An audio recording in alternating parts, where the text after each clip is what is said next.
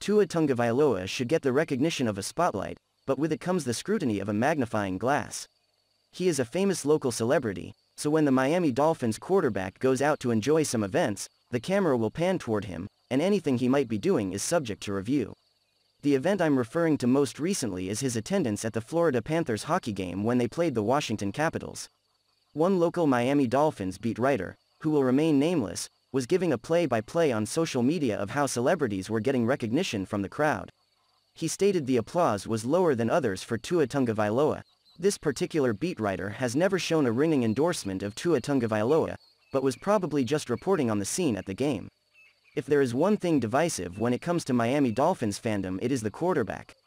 We have seen a fair amount of them come and go from when Dan Marino was playing. I wouldn't doubt if Marino himself drew the same divisiveness from some fans. It just seems like something that has been embedded into the Miami Dolphins from its inception.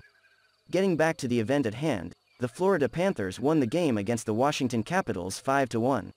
You could say Tua Tagovailoa brought some luck, and should attend every South Florida professional sports playoff game.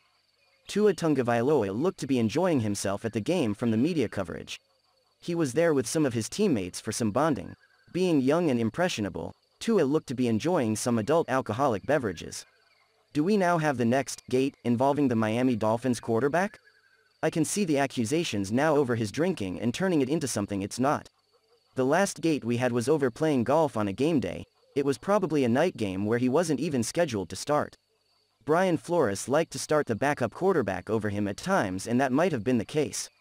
If I remember correctly, way back when, during the Dan Marino era I believe, there was a time when golf was being practiced right there on the field. It was either on a practice field or during some type of practice at the Miami Dolphins home stadium.